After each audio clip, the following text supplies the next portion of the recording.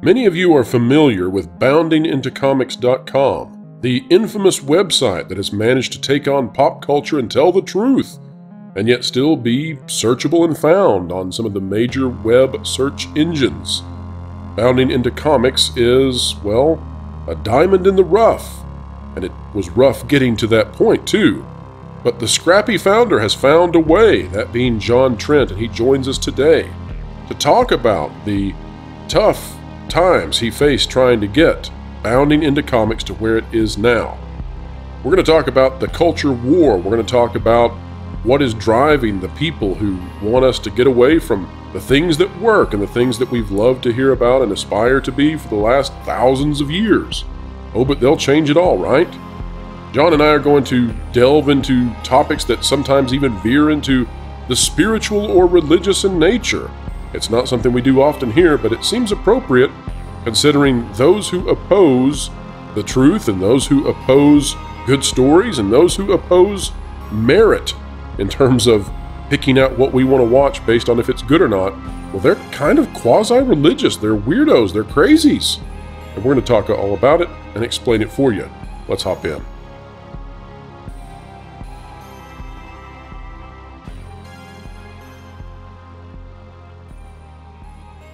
Explaining entertainment, keeping you ahead of the culture curve. It's what we attempt to do each and every day here on the WDW Pro channel. If you like content like this, consider clicking the like button, share, subscribe, and you can stick it to those algorithms. When you click it, we're talking about that notification bell. Once you've been watching this video, we covet your comments, so drop one down below and let us know what you are thinking. Joining us today for, well, I guess sort of an autobiography, an examination into what I call the culture war, but which John Trent may call something else, is the previously named John Trent. Welcome back to the channel, sir. Thank you for having me. It's always a pleasure to be joining you on your channel. And a pleasure to have you. Now, I have been taking special notice of what I believe to be an escalation in the tensions throughout the Western world. Specifically, I can see this in the United States. And I have previously expressed some optimism. That optimism is specifically targeted at the long term. Part of the reason that I'm optimistic about things coming to some sort of sensibility in the future is because I'm detecting that in the marketplace of ideas that is entertainment, that the market is speaking loudly against divisive content, against content that is non-traditional and attempts to turn on its head the values that societies which have been known as civilized have held for millennia, eons, etc.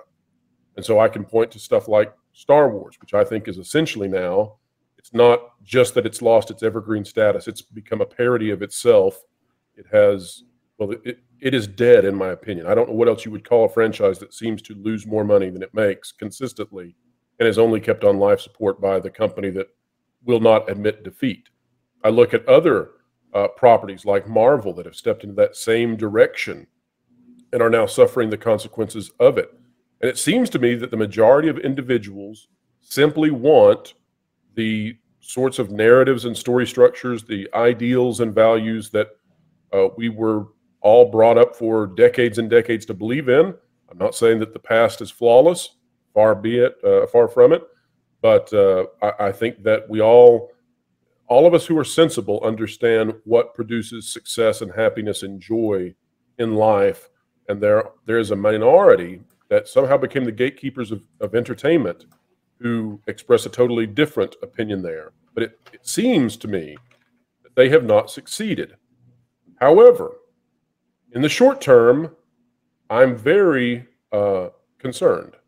And part of that concern comes from that once the majority, the market, society has spoken, I fear that those who disagree with that position that the market has taken, I fear that they'll become more extreme and go farther in their attempts to undermine sort of society at large. What do you think about the short term versus the long term in not just entertainment, but then also going beyond it and implications for society? So I don't share your optimism at all when it comes to entertainment. We have a stream called the Black Pill Stream every Wednesday where we kind of go over what's happening in entertainment, and we're blackpilling you on entertainment. I don't see any evidence whatsoever of these studios that are kind of creating a lot of this content, maybe making stuff that's different. And in fact, it always seems to be the opposite. They're doubling, tripling, quadrupling down now. I think we're probably at the quadrupling point, and they're constantly pushing these agendas that you're talking about that I think go against what we as individuals are almost called to recognize as quality content, because they're usually copying the greatest story ever told that J.R.R. Tolkien describes as a eucatastrophe. And the goal of he believes the goal, especially of fairy stories, is to kind of try and copy that eucatastrophic tale of Christ's death and resurrection and his life here on earth, and then obviously his passion, and then the glorious resurrection, and his being here with us, the Anno Domini, right? Year of our Lord. That's how we call it, because he's still alive here in heaven, and we're trying to kind of reflect that story, his story. And it seems to me that a lot of this stuff is directly trying to contradict it. There's almost a war against that type of storytelling, especially when you look at stuff that from Hollywood. I mean, I was just looking at a Hollywood Reporter article about Amazon. There was a part in it where they were talking about how Amazon was actually looking at focus groups, and this kind of goes to your talk about the market. And I'm just going to kind of quote from this here. It says that Vernon Sanders, who's one of the top people at Amazon, relies heavily on feedback from focus groups, which tend to favor broad and less inclusive programming. Several Amazon insiders say the reliance on testing and data led to a clash late summer when an Amazon executive said in a marketing meeting for the series A League of Their Own that data showed audiences found queer stories off-putting and suggested downplaying those themes and materials promoting the show. So the data is showing what you're talking about. The market does not want a lot of this type of content. But again, you're having the studios are actually pushing back against it and trying to get it, because it goes on and it says here, series co-creator Will Graham became greatly concerned about bias being built into Amazon's system for evaluating shows, which multiple sources say often ranked broad series featuring straight white male leads above all others. One executive calls A League of Their Own a proxy for how diverse and inclusive shows are treated. And I don't have this in front of me, but the Hollywood Reporter suggests that their whole kind of like system for rating shows was scrapped because of this. So I think that kind of goes to the point that you're talking about, that yeah, the market is kind of against a lot of this stuff. We see this in just the people that are engaging with our content, right? I feel like it's growing larger and larger every year. You're seeing great success on your channel and over at the Park Place as well. So I think that is true, but I don't think that there's going to be any change with the studios, because they're actively opposing what the market, and they're trying to shape the audience.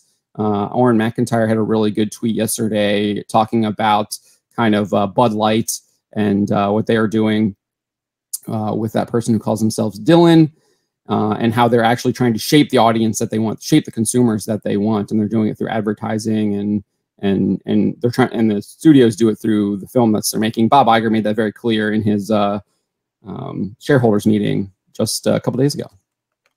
So there's quite a few things that I want to target in on that you brought up.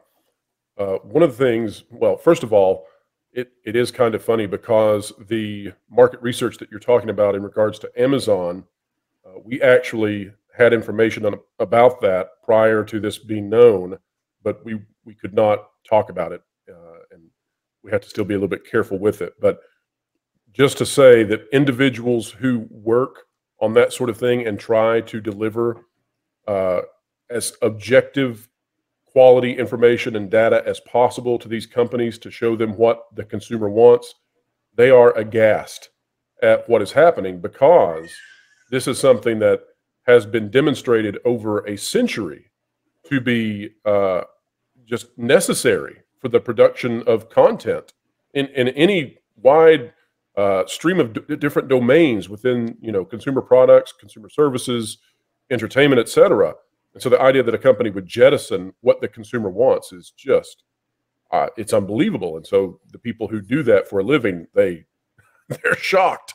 But I do want to focus in on something you're talking about, which is that these companies seem to believe that they can engineer their fan bases, that they can socially engineer the market so that they will convince or force the market to love the content they produce, which so far the market does not. And so my question to you, maybe this is philosophical, maybe it's more than that. Do you believe that the market can ultimately be subjugated to the desires of the elites, or do you believe that the market will win and thereby the growth that you and I are seeing will continue and the diminishment of the studios will continue? So I definitely think it's possible for the elites, or whatever you want to call them, the heads of these studios that are kind of making a lot of. Let me take that back. Let me take that back, John. I don't like to call them elites in this. I'm getting tired of using that term because they don't deserve it anymore. But go ahead. Yeah. So the people, like the heads of the studios, people are making these creative decisions, greenlighting the projects, and everything like that. I definitely think that they can continue doing what they're doing, and they will try and shape future generations. Bob Chapek made this clear in an email when he decided to position the company against the state of Florida, that was their goal, even if there were laws being passed to try and prevent indoctrination or trying to cultivate this new audience, consumer base, that they were going to do it through their content. I definitely think that these people believe that they can do that. I think there is evidence showing that they can do this as well. I always go back to this story about the De Beers company in Japan. They decided that they wanted Japanese people in post-World War II Japan, that they wanted to have them purchase diamond engagement rings for when they're getting engaged. And in Japanese culture, they didn't do that. There's no one bought engagement rings, diamond engagement rings, when they were about to get married over there. But within 2 decades, everyone was buying diamond engagement rings because they had a really strong advertising campaign. So I think there is evidence that they can do that, and I think we see that here today. I mean, I think I know Twitter is not the best place, but you can see it on Twitter. There are people that are fanatics about this new type of content that I think actively rejects what we as humans are actually called to be. There's kind of this like war on our being, and we see that kind of in the transgender ideology stuff that they're all promoting. You're seeing it in Sony, you're seeing it in Disney, you're seeing it across the board in all of these studios, and they're promoting that. So I'm kind of rambling here a little bit, but I do think that I do think I want to follow up on that. Yeah, I think there's plenty of evidence that shows that they can cultivate this new audience and that they are doing it. So I want to drill down on this because it's extremely meaningful to me, and I think that we all need to now begin recognizing what we're up against. And I mean this literally. I mean, yes, I think we're up against something that is very dark and that leads to hell on earth.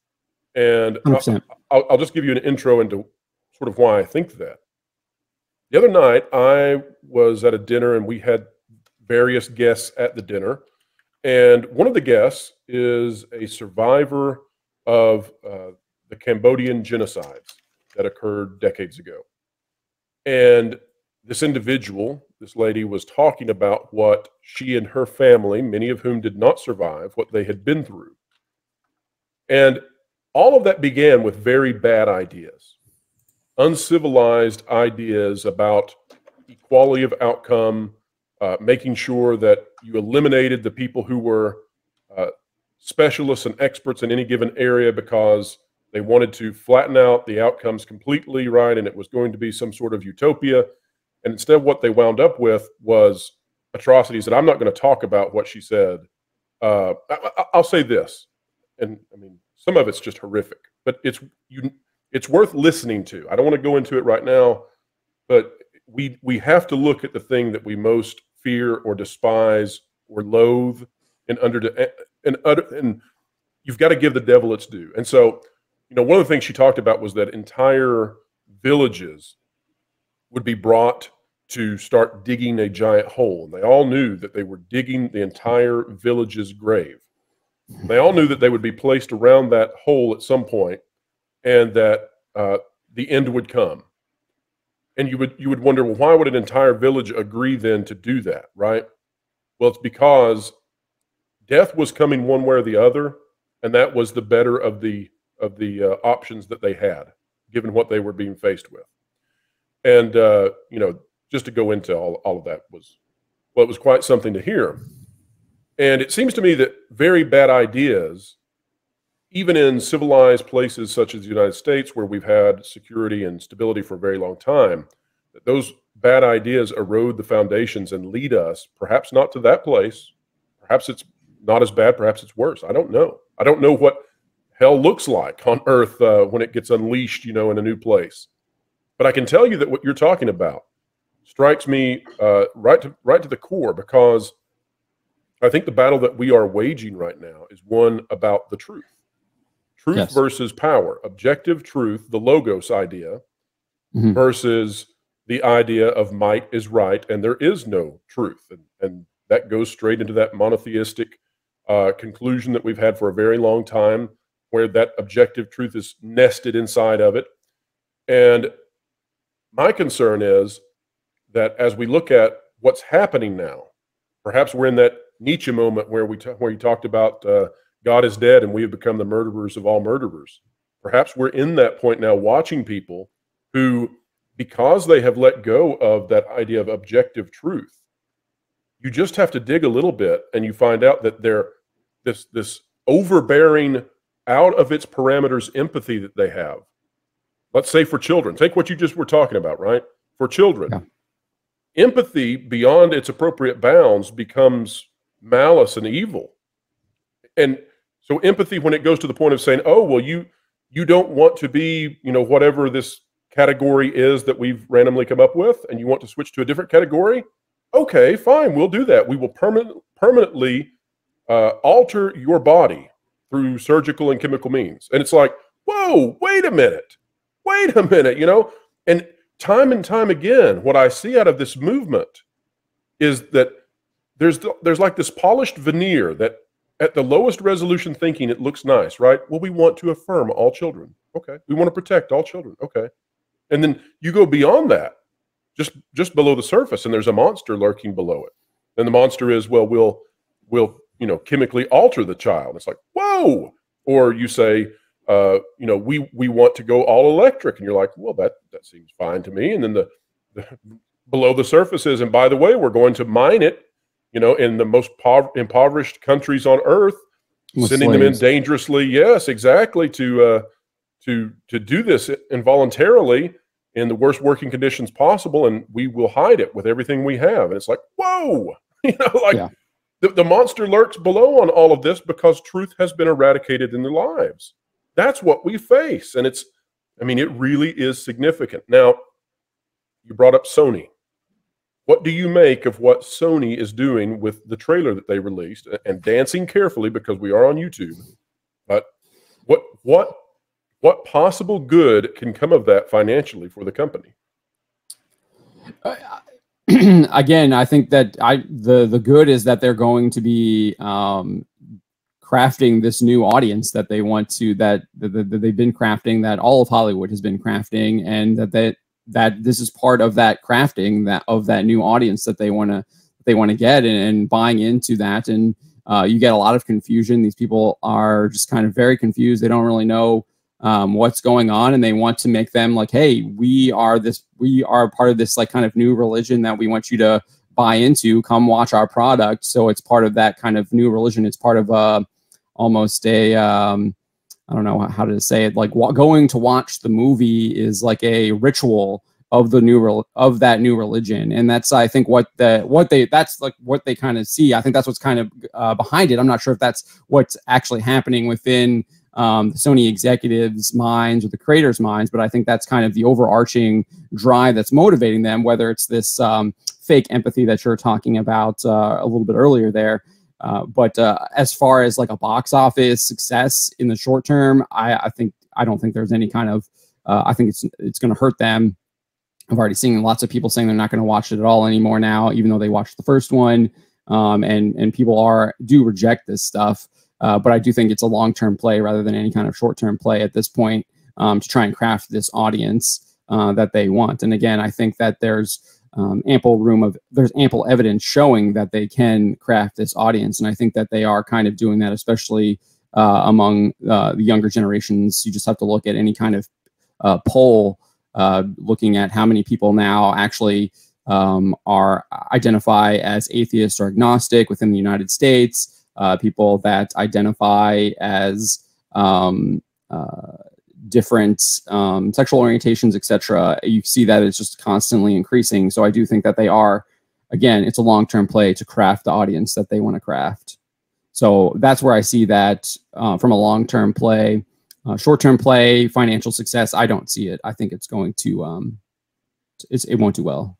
So your position is that in the short term it's damaging, but in the long term they believe that they can socially engineer the populace such that it will buy into this content they're creating. But that seems to me to be very difficult, rather than just producing Top Guns, just producing Minions, just producing this new Harry Potter series that embraces J.K. Rowling in spite of the howls and the screeches of the people that we're talking about, the people who seem to be anti-Logos, and we'll talk about that in just a moment. But there are some glimmers of hope there, would you say? Yeah, I mean, I think Top Gun Maverick is obviously an exception. It kind of stands out. Was clearly the best film of last year that I saw. Didn't have any kind of agenda pushing in it. So it's not to say that there aren't people there that can make still the quality stories, focus on the storytelling. We saw that, I guess, with Tom Cruise's intro to the film. He was still focused on creating that entertainment. He still seems to have that kind of spirit of J.R.R. Tolkien when he wrote in his essay on fairy stories about what it means to tell a fairy story, what it is for storytelling at large. I think you can apply a lot of what he says, not just to fairy stories, but to other types of fictional entertainment, especially movies now and television shows. So let's talk about the idea of the anti-Logos. And this needs for us to go a little deeper than usual for the channel in order to explain this, because I want to very clearly define who it is that we're against. And we are against someone now, because once people want to begin permanently altering the physicalities of children, we have a problem. And that's true throughout history, and it's true right now. That's not okay. So we need to specify who it is we're against. And these people seem to be using entertainment to further their goals. But when we use the term Logos, what I'm referring to is the idea that the Greeks and the Romans came up with, which is the root from where we get the word logical. And the idea is that there is the ability to articulate truth, and that articulated truth is real. Now, that was taken then in the Gospels. By the way, happy Easter weekend to everybody out there. Yes. We're going a little deeper than usual, I suppose, but that was taken then in the Gospels, specifically in the Gospel of John in the New Testament. And the idea then was taken, this combination of Jerusalem and of Rome and Athens, this combination of this thing, which said that, yes, the Logos is real, that articulated truth is real, this foundation, this undergirding of the universe, that there is actually objective truth. It's real, and that Logos is Christ, and that Christ is the Logos incarnate, right? The Logos come into human being. But these people that we're talking about, this postmodern neo-Marxism, they are completely opposed, it seems to me, to the idea of the Logos, the idea of truth as something that is actually real. They just believe in power. Why do you think that they are so ravenous about getting rid of the truth and about creating entertainment which upholds whatever this new quasi-religion is that they've created? Yeah, so I think it's the ancient enemy. I'm going to just kind of quote Cardinal Carlo Cafara here. He did a speech in May 2017 at the annual Rome Life Forum. And as part of this speech, he said, at the root of this is the work of Satan, who wants to build an actual anti-creation. This is the ultimate and terrible challenge which Satan is hurling at God. I am demonstrating to you that I am capable of constructing an alternative to your creation, and man will say it is better in the alternative creation than in your creation. And I think that clearly, I can't say it any better than that. He's identifying who the enemy is, why they're doing it, and why we're seeing it play out in our entertainment here in the United States. Well, it's the idea of getting rid of logic, and that's really what this comes down to. So, you know, and I just want to say for all of those out there watching, you know, we may have some agnostics, we may have some atheists, we may have some Buddhists. Clearly, I mean, the audience is huge, so we may have people of all different backgrounds watching. And I just want to say that if you're not aligned with the idea of Christianity, don't worry, because I dislike bad religious people even more than I dislike people who don't know what they're doing. And we're all learning and growing and trying to figure things out. But this idea of getting rid of logic itself, whether or not you believe that is manifested in Christ, or whether or not you believe that it's in some sort of objective observation of the universe, I think that there's a joining of partnerships here, in that the people who believe in just truth alone, right? However you might decide that truth, you know, is manifested in the world, that's what is under fire currently from these idiots. And I mean it, these idiots who would alter children, who would create merchandise at scale using involuntary labor that we have a different word for historically. These people who they completely ignore what's going on in East Asia to our own detriment. These people who want to save the planet by creating green energy, and so they chop down vast swaths of forest and habitat in Florida, a corridor of wildlife, and they replace it with huge solar farms that destroy the environment that they supposedly seek to save. None of it makes any sense, and that's what they're against. They're against the sensibilities of normal, truthful people. Yeah, I 100% agree with that. Again, it's they're trying to create an anti-creation, as Cardinal Cafara said there, and the evidence is there. I mean, you pointed it out. That's what they're doing. I could point to I don't know if, I'm not going to bring it up, but I don't know how to rephrase it in order to like get around like the YouTube censors, because I know that they censor this word. Well, you know, John, I don't know if you know this, but there were a few days ago we put out a video that was in regards to the situation with Jonathan Majors, and that was hit with a label. I saw you tweet about that, but we got to be careful. They're watching. Yeah, basically, it's not just doing things to children that are born alive, but also the ones that are still unborn. Sure, absolutely. Another example there too is kind of where I'm trying to get at there. I hope maybe that gets around. We'll see. The debasement of humanity in many different areas. Yes, and it's across the board. I mean, you're pointing out we're seeing it with what they're doing with young children. We're seeing it with what they're doing to unborn children. We're seeing what they're doing it to children in mines in Asia. We're seeing what they're doing to the environment that's been created. Again, I mean, there's lots of evidence that this is what is happening, and anyone. Like, once you see it, I think Melanie Mack had a tweet about it the other night, and once you see it, you can't unsee it. You constantly see it around you, and you know what the real fight is, and it is a spiritual war. It's a spiritual combat, and that is what we're in. It's not a culture war. It is a spiritual war. It is a war for your soul. So I do want to get into finding out about how you became involved in all of this, how it is that you started your website. Before we do, I've got a deep question that I want to bring to the table, and I don't know how you'll respond to this at all.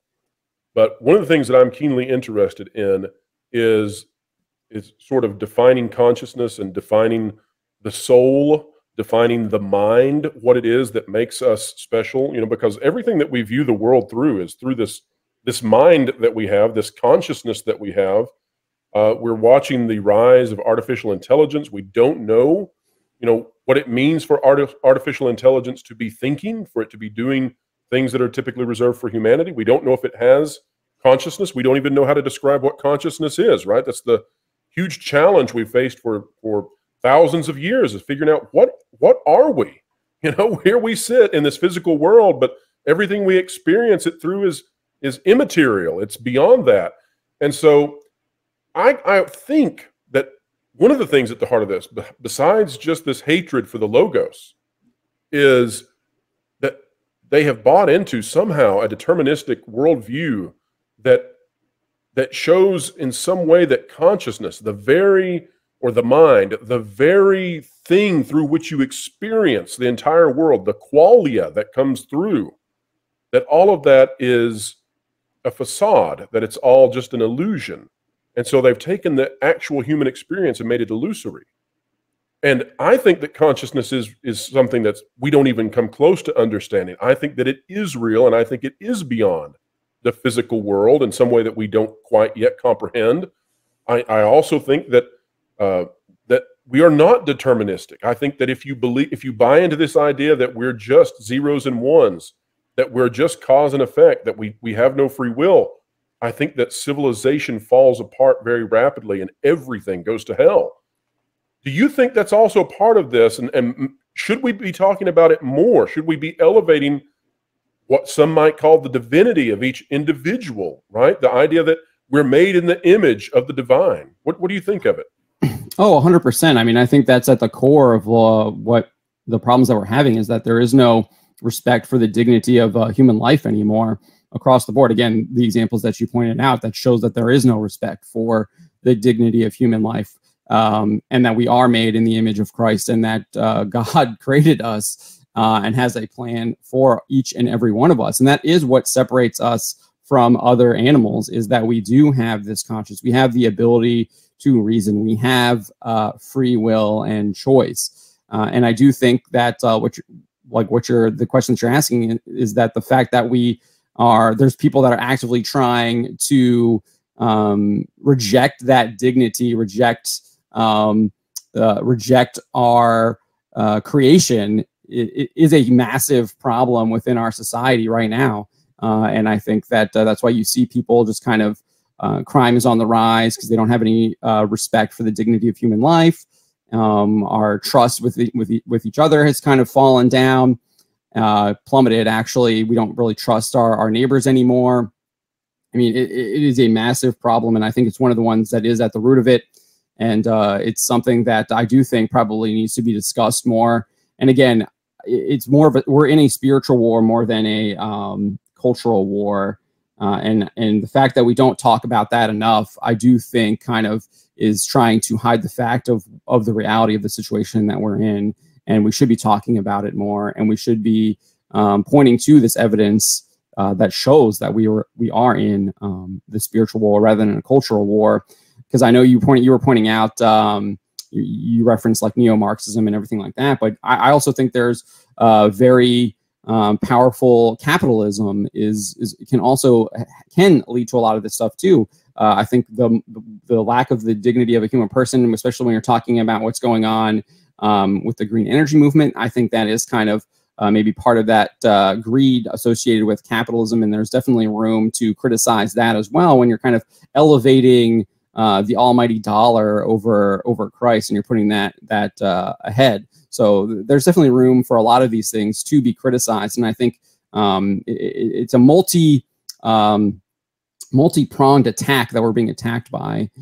So we have to be very, very diligent and aware of what's going on, and kind of craft the tools and armor and weapons we need to fight it back against it. And that's really looking at virtues that we can have, like such as chastity, charity, patience, obedience.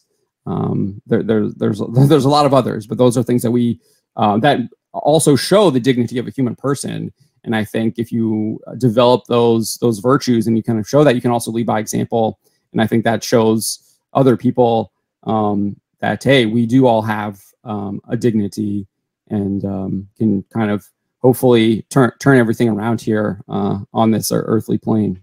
You know, we're delving into more religious terminology than I usually do on the channel, but I don't know what else we can do, because the people who are driven to drive our entertainment into the ground, their motivation is quasi-religious or religious explicitly. And what keyed me in on this, to know that it had gone beyond what I have described as the culture war, and that's just common nomenclature, so I use it. But what's keyed me in on it being beyond that is think about this and tell me what you think of it. Cultures can play with one another, right? You can be culturally different from somebody, and you can learn and adapt and grow and take in some of their culture, and you share your culture with them. And that you enter into this area of unexplored territory when you interact with somebody from an unknown culture. And if you do it right, then both sides can be made better by the sharing of those cultures with one another. But so we're beyond that. And what we're beyond is, and I've described this to Jonas Campbell in a video recently, and Martin Stone, it's the eradication of the spirit of reciprocal voluntary play. And what I mean by that is this other side that wants to control entertainment, that wants to engineer the culture around us, that wants to fight against the idea of objective truth. They don't want to play with us. They don't want to play by the rules with us.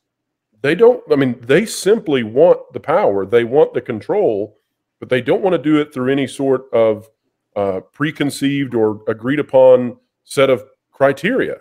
They simply want control. And that takes it beyond any sort of cultural thing, because we're no longer in a reciprocal relationship. What do you think of it?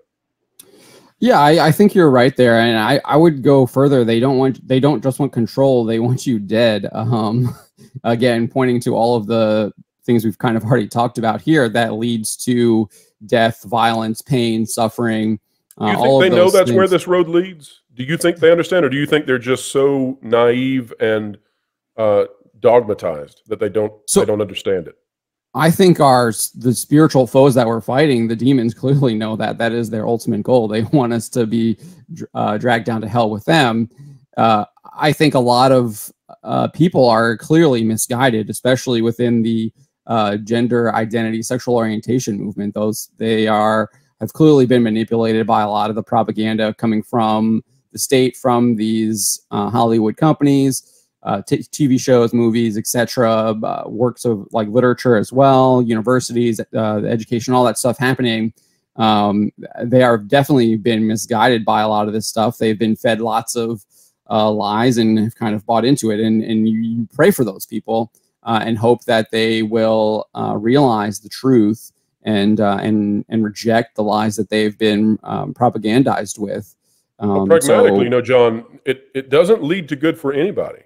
If you look at what happens in these totalitarian regimes, when you look at what happens in authoritarianism, when you look at what happens with equalized outcomes, the people who believe in it, they don't get ahead either. It is a very select few. And by the way, all of you listening, you're not in it, no matter what you think. The people who succeed in that arena, you can count on your hand, and then they usually are toppled in violent means. So nobody wins. It is simply hell.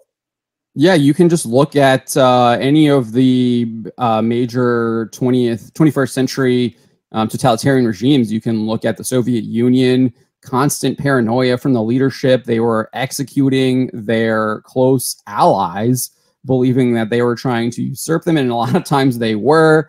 I mean, same with China. I was looking at a Twitter thread where they were basically just like going through all of the people that were like basically Mao's right-hand man, and then he would execute them when he thought they were getting a little bit too much power, because he was so filled with paranoia that they were going to basically they were going to Brutus. He was, and then you have to say, okay, then John, you have to say too that not even Mao escapes this, right? Nobody gets away with anything in this life, but he doesn't escape it because he has to live in paranoia that someone's going to kill him every day of his life.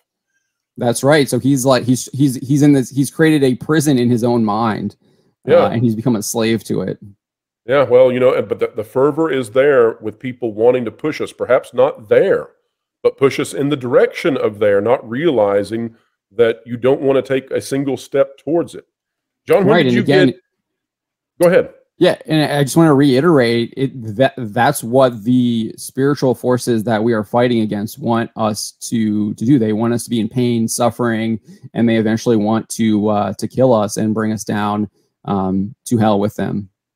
So, John, when did you get involved in attempting to shape the culture to fight back against this, and what brought you? I'm assuming that you are the creator of Bounding into Comics. Is that correct? Yes, I'm the founder and editor-in-chief now. I do not own it anymore. I sold it a couple years ago, which allowed me the opportunity to actually kind of do it full time and be able to grow it to where it is today. So I'm actually really happy about that opportunity. But to answer your question, I was fighting a culture war, not a spiritual war. I was still a man of the world. I still struggle against that to this day, as we all do, given our fallen nature. But yeah, I was I was working for a government contractor here outside DC. Didn't like what I saw. Decided to go back to college, get my master's degree. Was working on that. Got an internship at a political action committee. It was a libertarian organization called Freedom Works. So I was kind of very elevating the market and this idea that the market can like solve all problems, and believe that I was basically worshiping it as a god at the time, not realizing that, because I had bought in. I was kind of blinded by what was actually happening. But I was doing that and kind of getting involved in some local politics and stuff like that on my free time. And then moved on to a couple other organizations, wrapped up my master's degree. And then I got a job for another organization called Generation Opportunity, which I don't even know if it exists anymore now. It's basically a front for the Koch organizations. I don't know if you're familiar with them, but they're kind of industrialists, and they had a number of political groups. And I was working for them, really kind of saw the underbelly of that, kind of got jaded by it, didn't really think that they were actually believing what they were preaching. You kept finding corruption in these different things that you were buying into. Yes. Yeah, I did. But eventually when I was working there, I had a lot of free time. So I started the website in my free time there, and was mainly just doing comic book reviews for the most part, and eventually just continued to grow it and started getting like press releases from Marvel, DC. Right, but most people use their free time to play solitaire, or they use their free time to play video games or read websites. What inspired you to create a website? I don't know if there was anything like specific. I wanted to work. I guess I even before I wanted to I didn't want to just sit around and be bored. I had experienced that on multiple occasions where I mean, you get it when you kind of get sick and you're just 3 or 4 days, you just want to get up and move and get out there. You want to actually do something. You find value in that. And I guess that's what I was. I was just tired of just kind of sitting around doing nothing. And I wanted to actually learn a new skill, do something, do feel like I was contributing, actually do some kind of work, even if it was just kind of a lot of mental work and just reviewing comic books. So that I think that's where that kind of motivation came from, is just seeing the value in work and wanting to actually do that, keep my hands and mind busy rather than being subjected to boredom. Out of the thousands of websites that are created each day, the website that you decided to begin has turned into a major force inside our culture. I don't think people realize the reach that you have. I don't know your exact viewership, and I'm not asking you to give that, but I can tell you that every time I click on a YouTube channel with millions of subscribers and they're sitting there reading your articles or the articles of the other writers at Bounding Into Comics, no doubt that is then sending waves all throughout, the various sectors of our culture. Why do you think that out of those thousands of websites created each and every day that fall to the wayside, what set yours apart? And did you have any struggles at any point? Yeah, so we definitely had our struggles. So I mean, obviously transitioning it from just doing comic book reviews to kind of basically just being, we were a shill site at one point. We were just doing press releases, hadn't really kind of dived into what was going on. Obviously started covering some of that stuff. Especially, I remember there's a Batgirl variant cover. It was one of the first things I think we covered from an editorial standpoint, because mainly we were just doing press releases for upcoming comics that were coming out. But there was this Batgirl cover that was homaging Killing Joke, and people were just all really upset about it. And I didn't think there was anything wrong with the cover. It was a variant cover first off, and it was obviously an homage to Killing Joke, with Joker having his arm around Barbara Gordon and had painted a Joker smile on her face and everything. So that's kind of where we dipped our toes in on the culture, or at the culture. I was still calling it kind of the culture war at that point. And then eventually 2017, 2018, I think is when I sold the site. And obviously we had some growing pains there, just kind of getting off the ground, figuring out what we're doing. Cause that was in a time of transition, especially with like social media and Facebook, where Facebook completely changed how they distributed content. So we had to work around that. And I kind of deployed a strategy where I would try and reach out to other people that I knew were in the sphere, specifically your boy Zach or Comics Matter. I was reaching out to him, other creators that had similar ideas. So I was really doing a lot of like old school, I guess, marketing tactics, but in a new school way where I wasn't actually meeting them or like in person. I was just kind of communicating with them through Twitter, social media, and everything like that. But most of them were on YouTube, or they were doing stuff on Twitter. They were trying to like sell their comics, and we were obviously a news and opinion site. So we still kind of struggled through that, figuring out how to build up a user base, but we just kept kind of plugging away at it. And fortunately, the company I worked for had faith in me, and the hard work paid off, and we are where we're at now. That's not to say we still don't have struggles. I mean, there's still stuff on the back end. I know you've experienced it at that Park Place with kind of hosting. Fortunately, we haven't had that issue, but we do have issues sometimes with ad partners and everything like that. So just because those companies are captured by people that oppose kind of the editorials and opinions that we publish. I think on your side, the ads.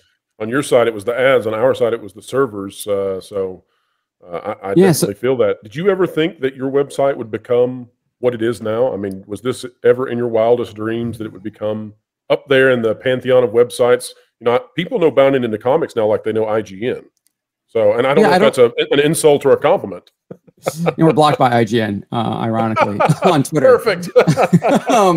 But yeah, nah, I don't want to make this sound like you feel prideful or anything. But yeah, I did feel like I could get it to where it was. That was like mainly the main contributing reason why I did sell it, because I knew I could build it up. I had faith in the abilities that God gave me. And all glory to him on this. But yeah, I did. I thought I could get it to where it was.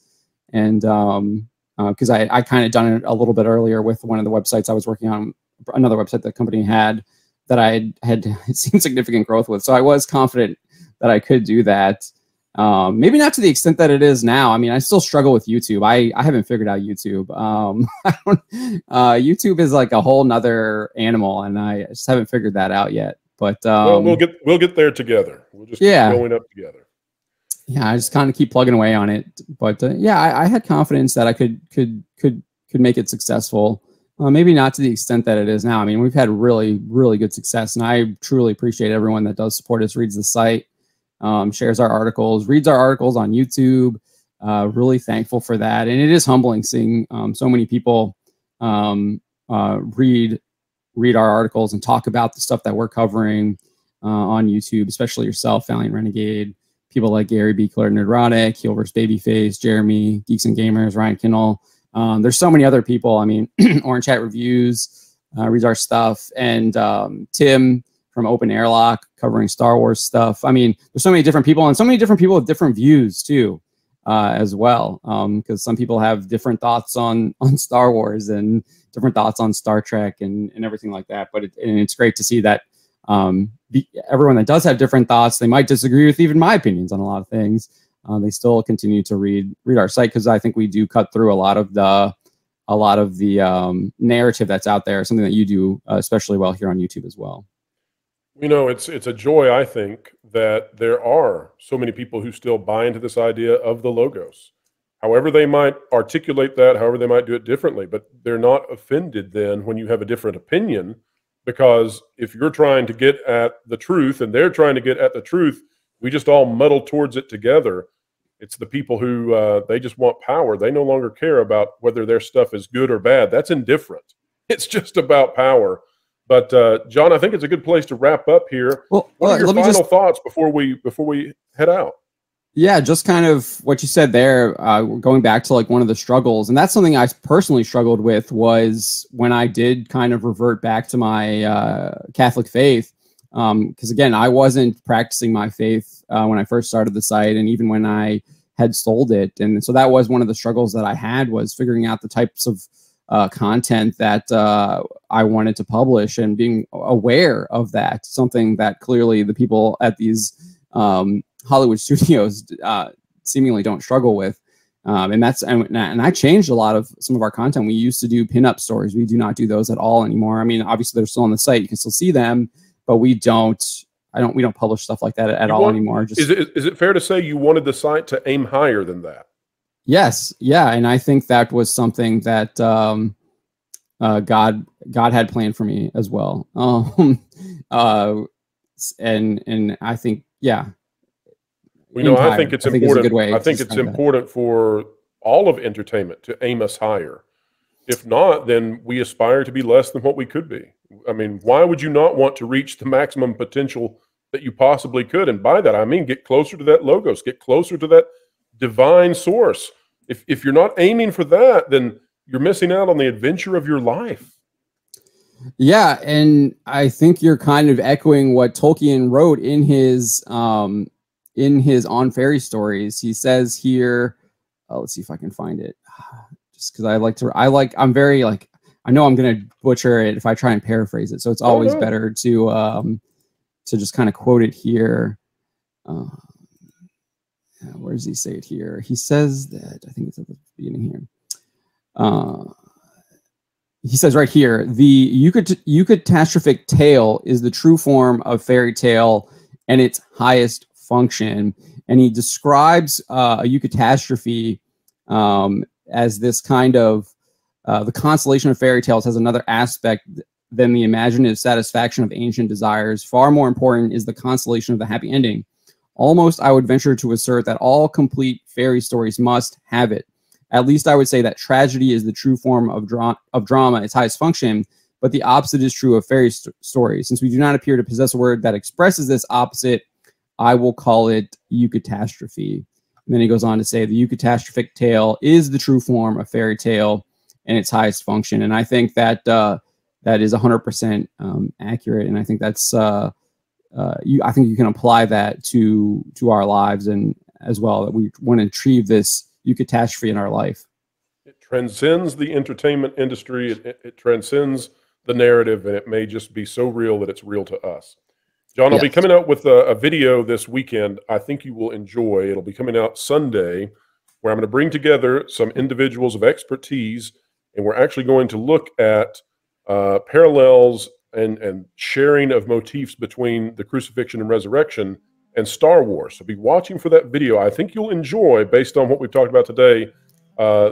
It's going to be called the Star Wars Holiday Easter Special, I believe is what we're going to call that one.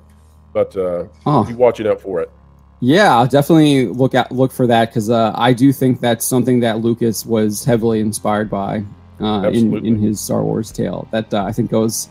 A lot of times people don't, they intentionally try not to see it anymore. And I think that's one of the reasons why Lucasfilm and Star Wars have struggled so much, because they don't recognize the transcendence of the Star Wars tale.